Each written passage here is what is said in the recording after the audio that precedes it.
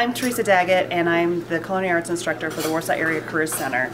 And Kelly Morrow and I got together and we decided that we wanted to do food styling and photography with his Photography 2 students and my Culinary Arts students. My culinary students have already made food and now they're making photographs of it. They're setting up the lighting and they're looking at different angles and deciding what kind of backgrounds to use. When you get a plate from Red Lobster, it doesn't usually look like the plate that you see on the commercials because somebody took the time to spray it with WD-40, to intricately put this sesame seed on this part of the shrimp. You need to look at height, you need to look at shine, you need to look at composition. It all adds to it.